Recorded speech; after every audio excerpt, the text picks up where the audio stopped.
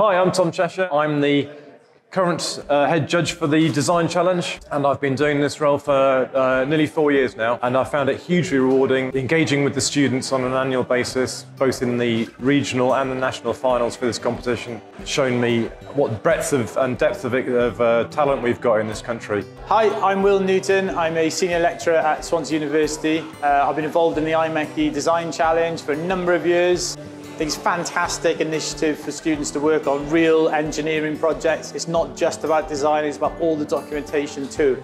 The IMechE Design Challenge competition is truly beneficial for both students and staff at universities. They have a budget, they have a product specification, they have certain limitations, and what it looks to be such a simple project actually becomes a truly engineering challenge. For staff, this is also amazing because it gives us the opportunity to offer our students a great student experience.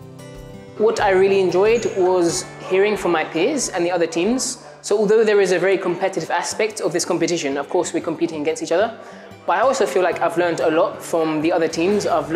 They've given me inspiration for new ideas for wheels, different mechanisms, different gear trains, things I didn't think about myself before.